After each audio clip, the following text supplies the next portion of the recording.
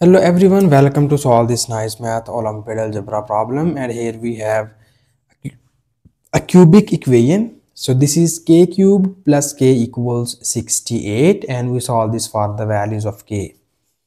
Here first we focus on the right hand side, and in the right hand side we have 68 and we write it as k cubed plus k equals 64 plus 4. We know that 64 plus 4 becomes or gives us the 68, and now we move these two terms in the left hand side, but here first we again focus on the right hand side, and we write our right hand side in this form. We know that this is 64 and 64 is equals to 4 cubed, and this is our 4. And now in the next step, here we move these both terms in the left hand side, and now we make the pair of cubic term with the cubic term, and the remaining term with the remaining term. So we have this is 4 k cubed minus 4 cubed, and plus here we have this is k minus 4 is equals to 0. And now you focus here, and here we need the nice cubic formula. So here we know about this formula. If we have a cubed minus b cubed, it is equals to a minus b times of a square plus ab plus b square. Okay, so we need this nice formula to solve the above equation. So here we apply this cubic formula on this term, and after applying this formula, this term is written as k minus 4 into k square plus 4k and plus 4 square, plus we have k minus 4 equals to 0. And now you see here we have k minus 4 be the common term, so that we just get common k minus 4, and the remaining terms are k square plus 4k plus this is a 4 square becomes a 16, and here when we take common k minus 4, then you get plus 1, and this whole equation equals to 0.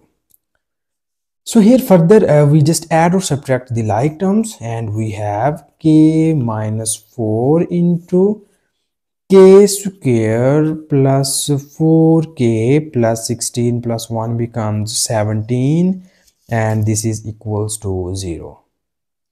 So now you see here we have two factors. These are multiplied by each other, so that we write these terms as in this form. So we take k minus 4 equals to 0, and we take this k square plus 4k plus 17 equals to 0.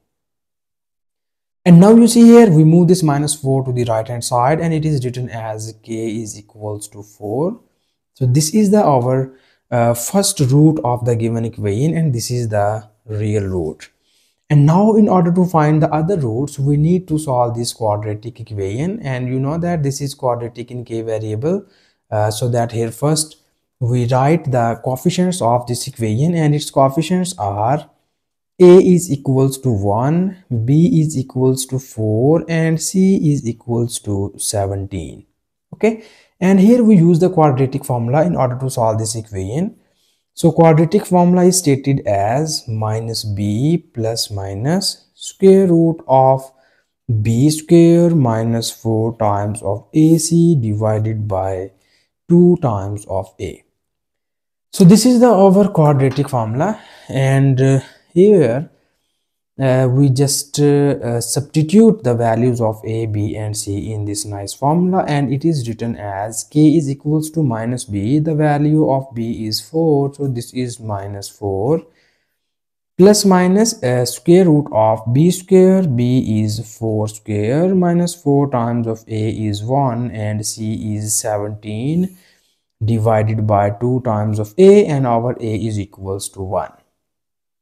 So further you see that we have this is k is equals to minus 4 plus minus square root of 4 square is equals to 16 minus, when we multiply 4 times of 17, so 4 times of 17 becomes here 68, and it is divided by 2. So here we need a more simplified form of this expression.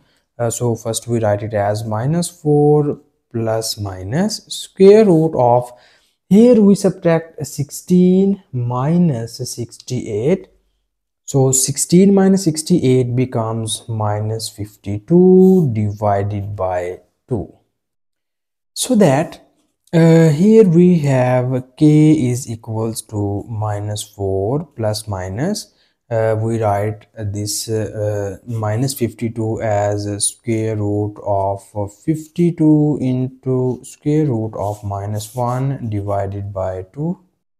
So that here we rewrite this term as, this is minus 4 plus minus, we write this 52 as 4 times of 13. We know that 4 times of 13 becomes 52, and this is minus 1 square root equals to iota, and this is divided by 2. Okay, so further you see here we write this expression as minus 4 plus minus, here we break this square root and we write it as square root of 4 into square root of 13 into iota, and it is divided by 2.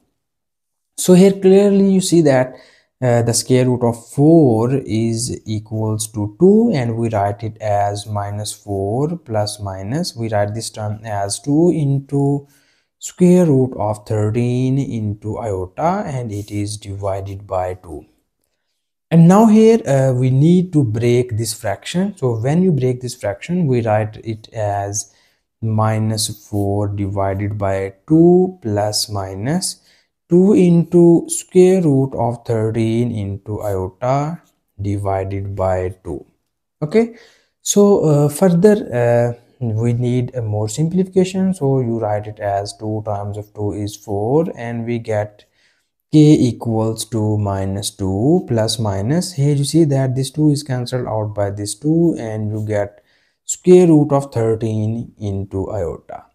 So these are the other two complex roots of the given equation, because if you focus on the given question statement, our given question statement is cubic equation. It means that our given equation has 3 roots.